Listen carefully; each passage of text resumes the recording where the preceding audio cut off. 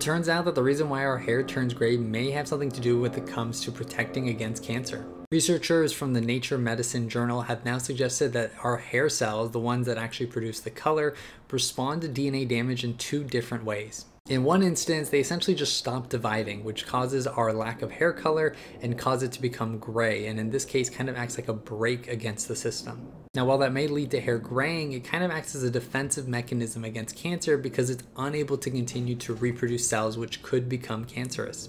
However, when it comes to certain exposures to things like UV light or even certain chemicals, it seems like this system ends up getting bypassed completely. Instead of shutting down, the damaged cells end up just reproducing and continue to multiply at a rate that is similar to cancer, which is why we have things such as melanoma. So while gray hair may not be the most fashionable thing for some people, it may be a protective mechanism against cancerous cells inside the human body. Now, this is just one of the many stories and studies that we talk about throughout the day in my Substack. To find it, you can go to the link in my bio and you'll get a daily update with all the medical news and links to all of the studies as well and a more in-depth analysis. I'll see you later for the rest of the news.